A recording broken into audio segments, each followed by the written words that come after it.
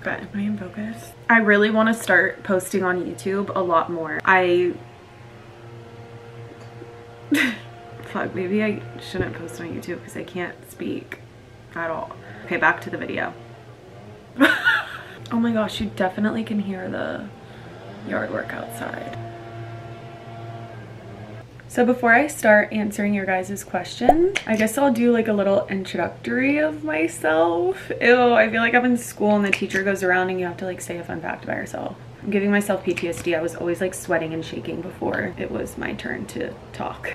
But anyways, I'm 25 and I'm currently living in Florida. Before I started doing content full time, I did channel marketing. So I had like that whole corporate 9-to-5 job experience. But let's back it up a little bit more. I graduated from FSU with a degree in finance, hence the channel marketing job. But the kicker was the job that I took was actually in Milwaukee, Wisconsin. I did that job for about 1.5 years until my content started taking off. Financially, it just made more sense for me to do content full time. And now we're here. Yay! Enough with the backstory.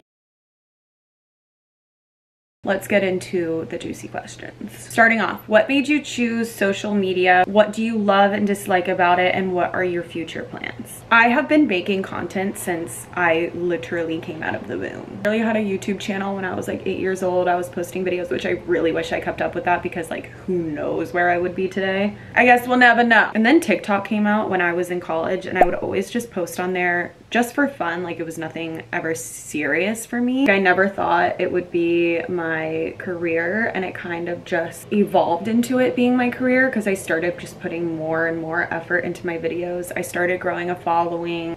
The rest is the story. But I wouldn't ever say like my goal when I was younger was to be like an influencer. Like it kind of just happened, if that makes sense. What do I like about social media? There's so many things to like about social media. The community, being able to share all my favorite products with you guys and bits and parts of my life makes me feel so happy. Being able to wake up and just like do what I love is such a blessing, especially knowing what it feels like to have that full-time job and living in a state that I did not like has just been such an amazing, beautiful experience that I am so incredibly grateful for. But what do I dislike about social media? Sometimes it's hard to turn off. My screen time is disgusting. And being present in the moment and knowing when to like separate work from real life. Now that social media is my work and I'm sharing my life, it's kind of all merges together. It's hard to find a work-life balance, if that makes sense. So my future plans, I would absolutely love to have my own brand one day. I would love to do something with clothing and fashion. I kind of want to get 1 full year of influencing under my belt and then dive into a new project. Do you have Botox or what's your fave treatment? No, I do not have any Botox, but I do have cheek filler and jaw filler. Do I think it's worth it? No, like I'll just be straight up. I spent, I think it was like $1,600. It was supposed to be $2,000, but I got a discount. I don't think it made any significant difference with my face. But with that being said, I do have an appointment next week actually for my first round of Botox. Don't currently have any, but am I getting some? Yes. What inspires you professionally or personally? What inspires me? A lot of other content creators inspire me. I'm seeing what they've achieved with their platforms. I'm seeing other people do what your dream is, because then it's just like, it helps make it more real and be like, wow, they can do it, like I can do it too. Just seeing all the incredible women in this influencing social media industry just make it and create brands and have such strong communities.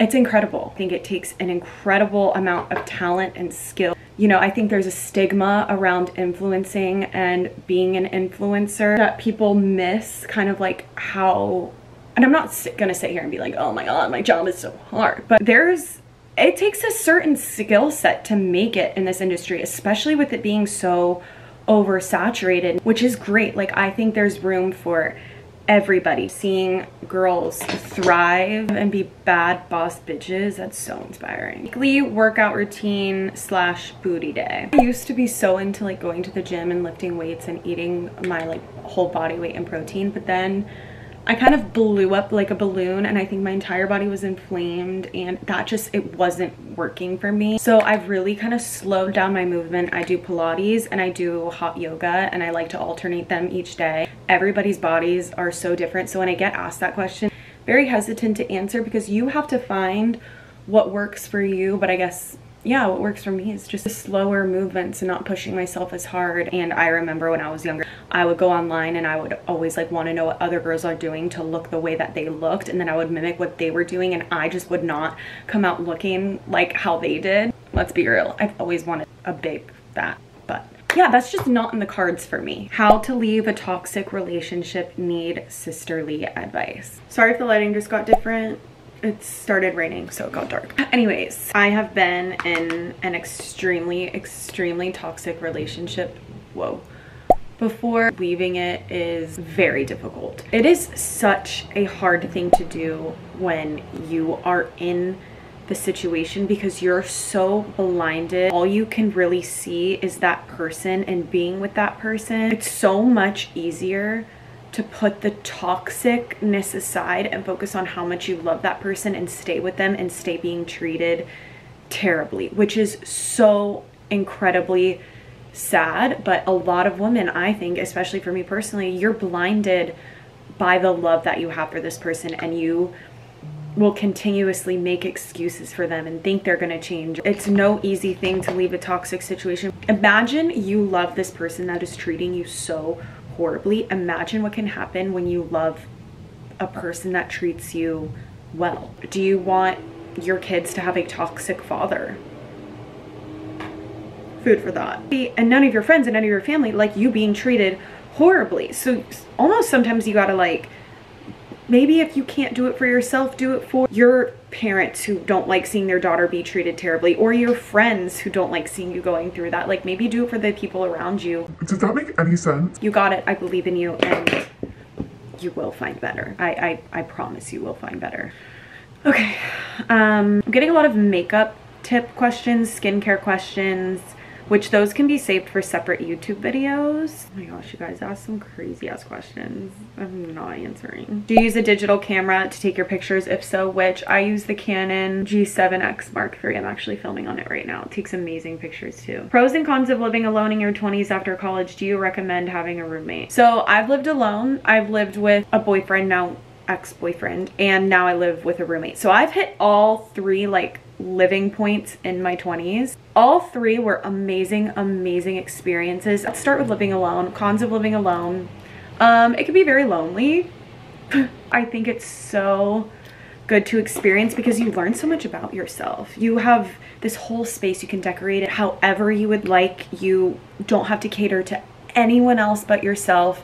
And I think everybody should experience it at least once in their life. I think the only con is just like you can get lonely. Do I recommend having a roommate? I think it depends on who the roommate is. Like, I've gotten so lucky with my ex-boyfriend and my current roommate. They're both amazing people to live with. So I've gotten very lucky with that. It depends on who your roommate is. Let's just be real. But currently right now I would pick living with somebody than without anybody. I don't know, I like having friends around. I feel like you exude independence and I'm struggling hard with that. Any tips? Thank you so much. That is the biggest compliment ever. I have been an independent person since I was born. Like, I'm not even kidding you. When I was in 3rd grade, I wanted to transfer schools. So my 7-year-old self called up the new school and asked to schedule an interview because it was a private school. And if my dad was like, okay, if you want to go, you have to call them. So I'm literally 7 years old calling the school being like, hi, and I set up an interview because I want to come here. I've always been taught at a young age, like, if I want something, I have to do it on my own. So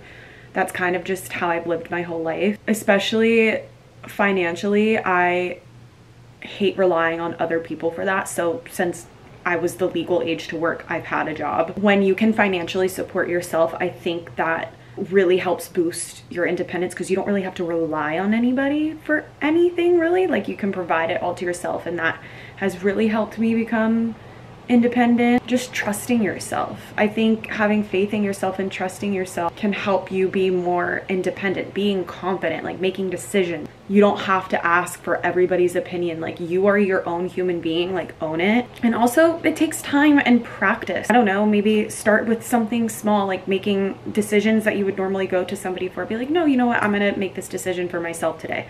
Or if you don't have a job, then maybe start with a fun job on the side. Like, for instance, I worked at a tanning salon, or I worked at a clothing store. It doesn't have to be anything super crazy, but it does give you a sense of like independence, having your own money. What are you doing when you overthink? I am crying. Just kidding. I probably work out. If I ever find myself like overthinking about a situation, like when I can't control my thoughts, I go work out, or I sit in my mirror and do my makeup and blare music or listen to a podcast, because it just takes my mind off of whatever I'm thinking about. This lip liner is so pretty. Also, a lot of people in these comments are saying like how amazing my skin is. You guys, like, I have to just let you in on a little something. My skin looks this way because of Accutane. Like, my skin, I used to struggle with my skin for years until I went on Accutane. Yes, I have developed a really good skincare routine that I'll share in another video, but the main reason is Accutane.